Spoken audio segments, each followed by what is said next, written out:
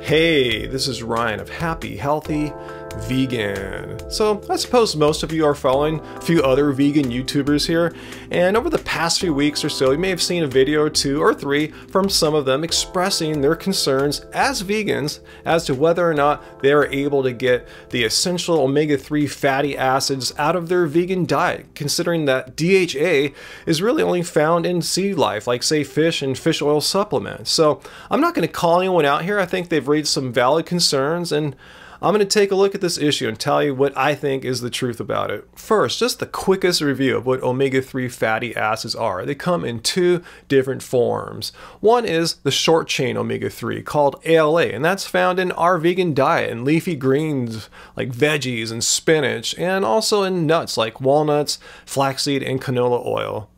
And in addition to the short-chain omega-3, there are two long chains, EPA and DHA, and all three of these omega-3 fatty acids are necessary for us to be healthy.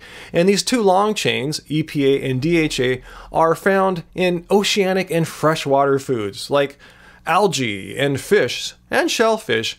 So here's the crux of the issue for these past vegan videos, is that if you're eating a healthy vegan diet, with leafy greens and walnuts, you're getting your ALA, your short chain omega-3s. The question is, are you able to get the long chain omega-3s? And the answer seems to be no, because those only come from fish and the like. Well, it's been known that people that eat no fish, no meat, ones that are just eating, plants or leafy greens or their flax seeds or walnuts, getting their short chain omega-3s, have the ability to convert some of that into the long chain, but it's been thought that we really can't convert that much.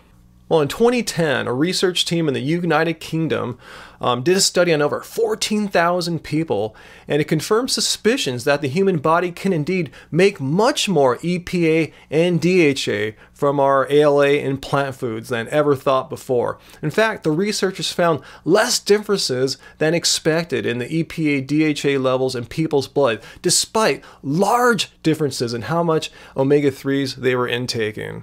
For example, the difference in omega-3 intake between the fish eaters and the non-fish eaters was up to 80% more. However, when you compared the blood serum levels for omega-3 fatty acids, particularly the long chains, it was just a couple percentage points difference, pretty much the same results. So if you happen to be one of these vegans who's considering not being vegan anymore so they can get their long chain fatty acids, well, this study shows you don't need to do that. You're getting a lot more than you might think. It seems like the body becomes more efficient at converting ALA into the long chain. At least that's what the researchers speculated.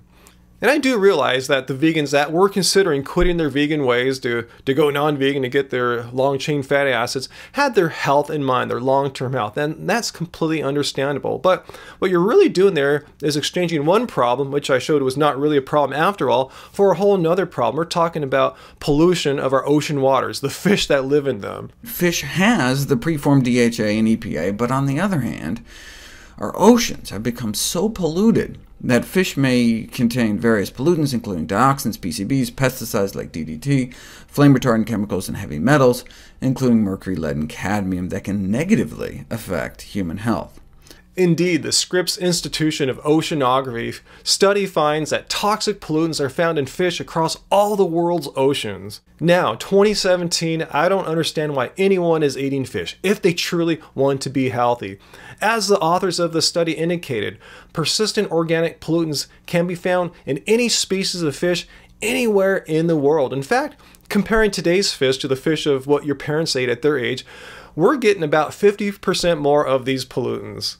I always like to say what Dr. Greger of nutritionfacts.org has to say about any of these issues, because it's going to be a well-informed, well-researched position. Anyway, he points out some stuff I hadn't been thinking of, like how our brain sizes decrease as we age. Between ages 16 and 80, our brain loses about 1% of its volume every 2 to 3 years, such that by the time we're in our 70s, our brain has lost 26% of its size and ends up smaller than that of 2 to 3-year-old children. As we age, our ability to make the long-chain omega-3s like DHA from the short-chain omega-3s in plant foods, such as flax seeds, chia seeds, walnuts, and greens, may decline, and so that's why I recommend Everyone needed a plant-based diet along with contaminant-free EPA and DHA to get the best of both worlds. Omega-3 levels associated with brain preservation while minimizing exposure to toxic pollutants. The studies that Dr. Greger was looking at in this video of his, they were looking at the brain health of people over the age of 50. You know, that's when you have to start worrying about your brain's shrinkage over time. And yeah, might not be a bad idea to supplement with, as he said, a non-contaminated, non-sea fish version of omega-3s, such as he's recommending an algae or yeast-based form of those fatty acid supplements. So if you really want to be safe, I would go with Dr. Greger's advice and supplement. However, back to these younger YouTubers that were concerned. They seem to be young, healthy people in their 20s, probably not as much of a concern as far as a need to supplement. But I thought I'd put this information out here so you can make an informed decision if you want to take a supplement or not. And lastly, there's the issue of our ratio of intaking omega-6s to omega-3s. None of these studies that I covered here talked about that, and I know it's really important because way too many Americans, and a lot of vegans too, are getting way too many omega-6s compared to their omega-3s. They got to get that omega-3 ratio much higher. So that's a topic of another video. I'm going to come back to that. Anyway, I hope you got something out of this video. Let me know by hitting like, and let me know down there what you thought about the original videos as I was referring to about, you know, should I quit being vegan because I'm not getting enough omega-3s? And let me know if this was answered satisfactorily to you here. I think the science is pretty clear that probably don't have to worry about it, but if you really do, take a non-contaminated supplement, as Dr. Greger recommends. In fact, I'm getting to that age point now, I'm going to start looking into it just to be safe.